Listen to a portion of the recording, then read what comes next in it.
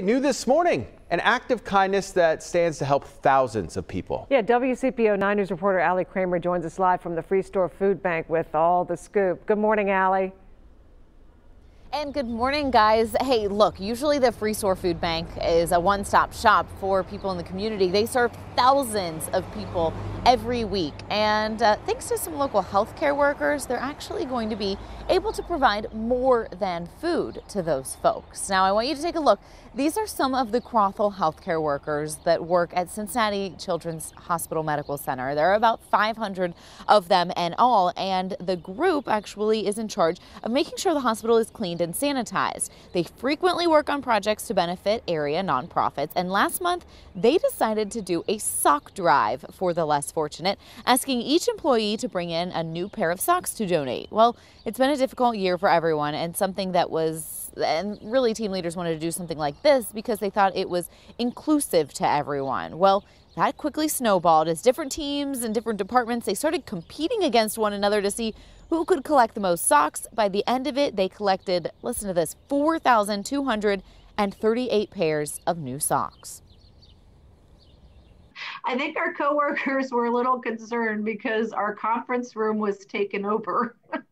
We had to store all the socks, count all the socks, and then we had to figure out a way to deliver the socks.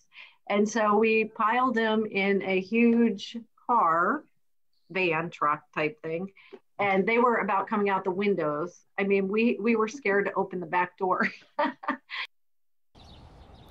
And I kind of told Suzanne there, I said, okay, yeah, I'm sure you had to load up the car. No, that thing was stuffed to the brim. You saw that video there. I mean, even the folks at the Freestore Foodbank down here were shocked when they came and just saw exactly how much they had. So, you know, the sock drive was really just for their company, but if you're so inclined to make a donation, hey, the Freestore Foodbank could really use it. And it's actually really easy to do because of COVID protocols. All you have to do is drive up, pop the trunk, and they are happy to help you out. Guys? Allie, I'm just wondering, you know, it's the Freestore Foodbank, and so normally you'd have a donation drive where you would be collecting food. How did they come up with collecting socks and so many of them?